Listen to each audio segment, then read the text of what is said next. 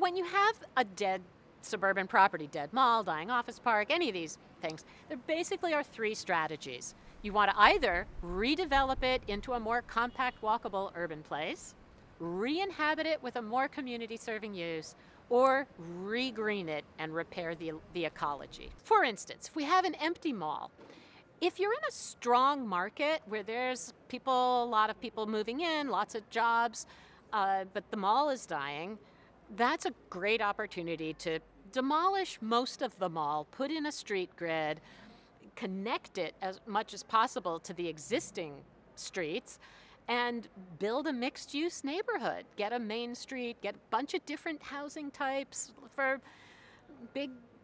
bigger uses, condos, apartments, townhouses, tall buildings, short buildings, all of the above. And some great public spaces. Hardscape, green space, all of the above. And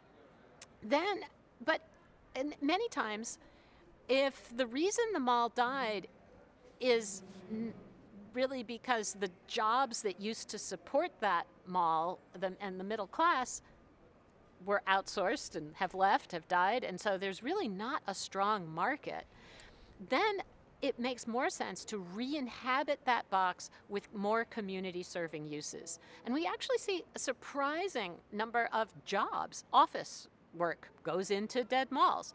It's pretty easy to just get out a chainsaw and cut a window through the concrete block wall, put in some carpeting, you've got great office space. Or healthcare and education. There's a great example I love down in Austin, Texas, where a community college took over the mall and then partnered with a developer who's building housing and office on the parking lots. And he's even he puts into the leases for the offices that they have to hire a certain number of interns from the community college.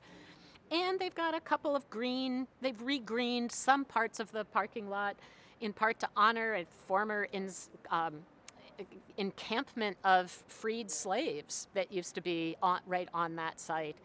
They have a new transit station right at the site. I mean, it's just great. So that re-inhabitation is really important. But the third strategy, re-greening, frankly doesn't happen often enough, but that's really when we get to repair the ecology and create whether it's stormwater parks or putting in community gardens.